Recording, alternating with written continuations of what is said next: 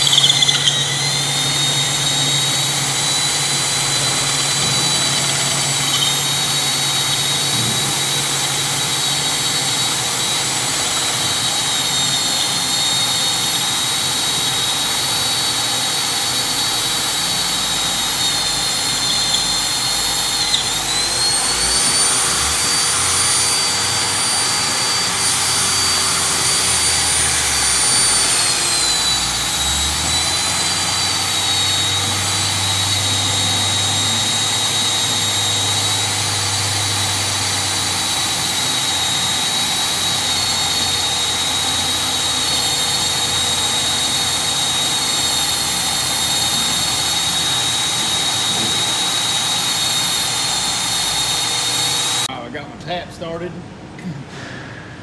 And for those of you that's never tapped before and is getting ready to tap into a big fancy axle, the main thing with tapping is start your tap straight. That's everything. And lube it up. Don't run her in dry. Yeah. Okay. Let's make us some new threads.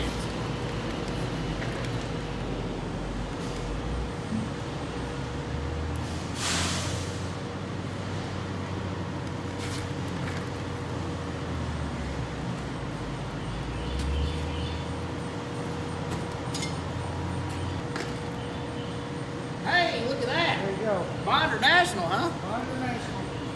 That is sexy. I told Joe the other day, I said, we'll take a couple hats, but I said, they ain't have Ford on them nowhere. Yeah. He looks at me, he goes, really? You tell him your favorite Corn Bonder fan don't even have a hat yet? Yeah. Huh. Son of a buck. I guess this is about that little pretty fancy truck. It's a cylinder. All right, since I got 28 of these bad boys to go, I figured I'd make me a socket out of a cheap China. You gotta keep cheap sockets around. They are the bomb when it comes to stuff like this. Look at that. Slid right on. It's the Tatey Tot female to female half-inch adapter. Alright, let's see what we got. I'll set you up here on the Sandblaster mount. www.gopro.com, Sandblaster mount. Look it up.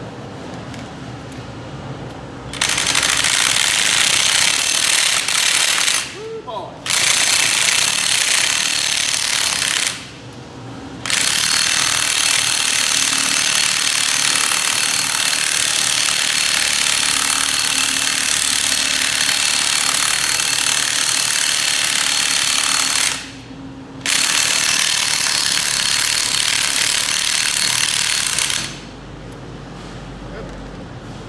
Hello.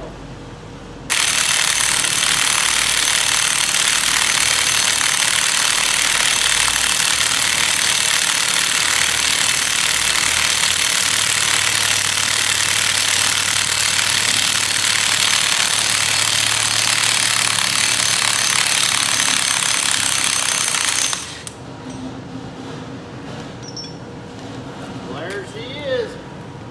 Well, there it is. I had to take a grinding wheel and hone out the back of this axle just a hair to get my nut to sit in there flat, you know, because this is, but it's in there. One down, 28 to go, or 27 to go. All right, here we go. I'm getting ready to tear into the other side. It is after 3. I've been screwing with this all day. I have ran into trouble many times. I've ran into situations with bits. I've ran into situations where there's hardness in his hub. I think I'll prove my theory on the other side. But man, I've done aggravating jobs, but I promise you that's an aggravating job. Look at all the mess I made on the floor and the oil and stuff. Well, all right. Mommy just messaged me. Let's see how small they are on this side. We'll take the small ones out on this side and drill it out. End up having to grind on the back side to get the nuts to set in flush. They all set in flush like they're supposed to. Aggravating. And finally figured our seal out. That's coming too. Finally, we're cranking it out. We did a lot of learning on this metal. The metal, I've been having trouble with the metal in spots. So, but we about got that whooped. If I can find a spot to put y'all, I'll let y'all hang out for a minute. Let me put you over here.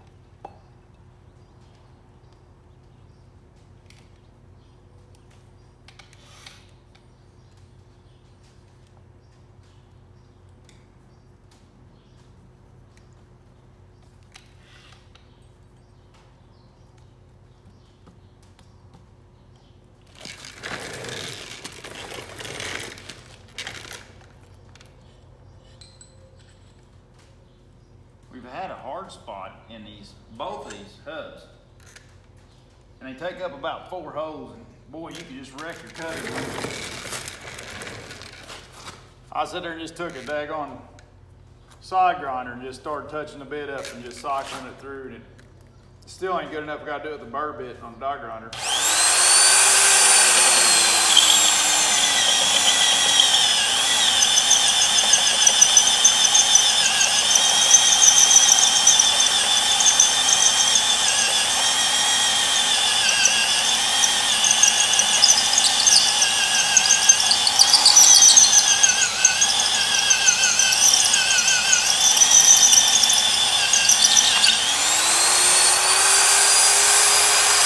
Just an FYI, that's a bit sharpened with a 4.5-inch side grinder.